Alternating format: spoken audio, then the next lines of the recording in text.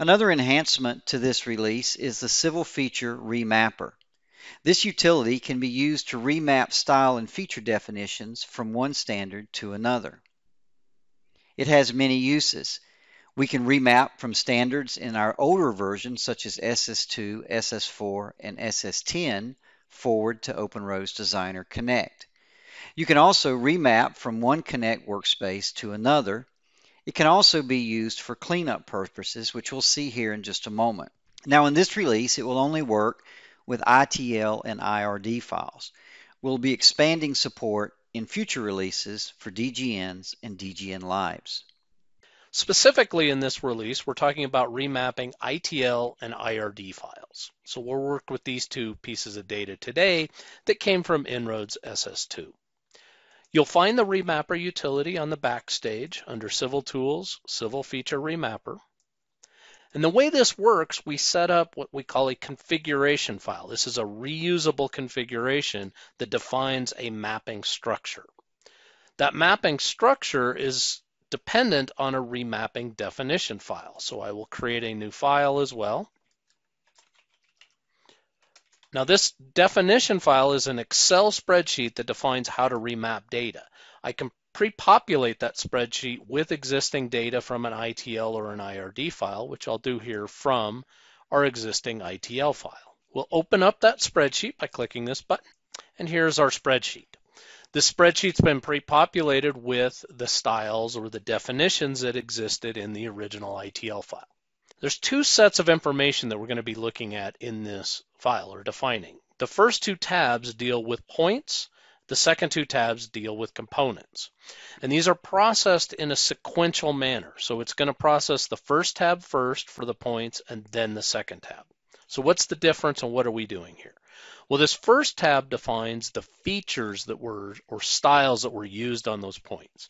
So in this existing file, these are the different styles that appeared in there on all the different points that existed.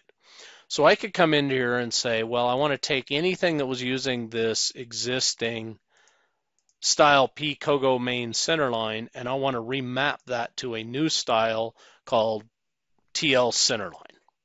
And I can go through and define all of those and define those remappings. Once we've done that, and it'll go through and process the file, and it would replace any of those in the ITL or IRD file, then it's going to make a second pass on each point, and it's going to see if there's an additional override. So this second tab, what it's listing are all the individual point names. And then in the qualifier column, the orange column, you can see their associated styles. So let's focus for a minute on these three centerline points that exist at the top, at the bottom of the asphalt, and then at the bottom of the aggregate.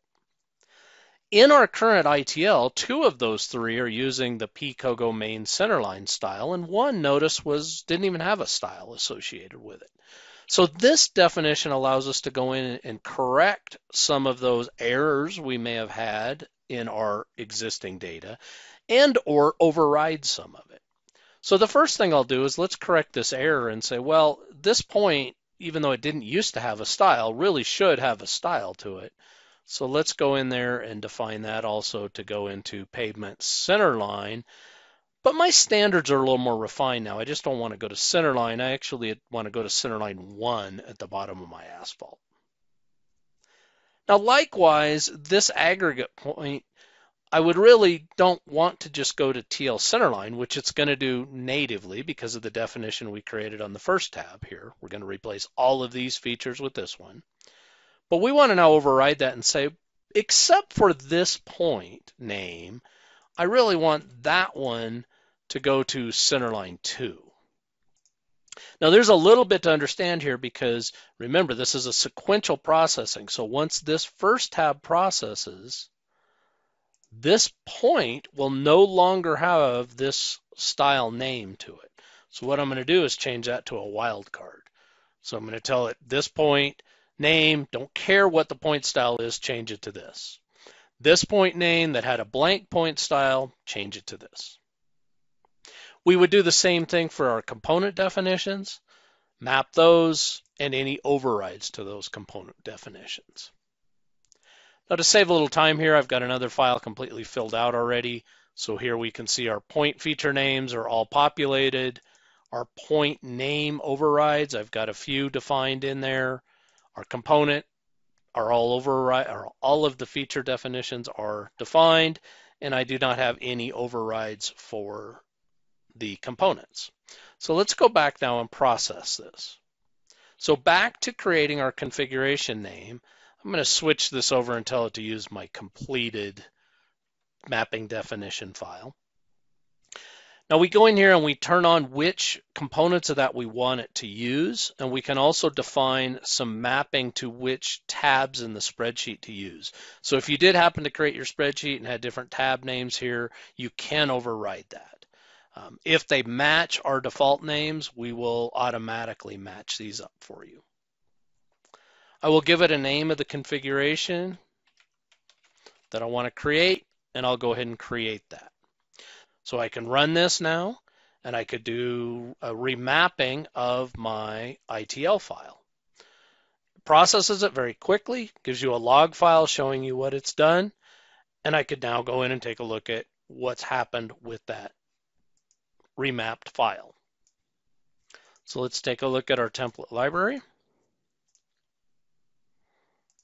I will open up the original template library here, which has a .bak extension on it. And I'll just look at this first template. Now you might notice this template has pretty much no color to it. If I clicked on any of these points, I'm going to get an error because it's still mapping back to standards that don't exist here. Let's go ahead and open up our new remapped file. We'll look at that same template, and you'll see that it's now picking up colors on our side slopes. Our asphalt is black. If I pick on a point, it is mapped to the proper feature definitions. So you're ready to use this file. I could go back and reuse my mapper again to map additional data. So I'll come back to the remapper, pick that same configuration file and just run it again.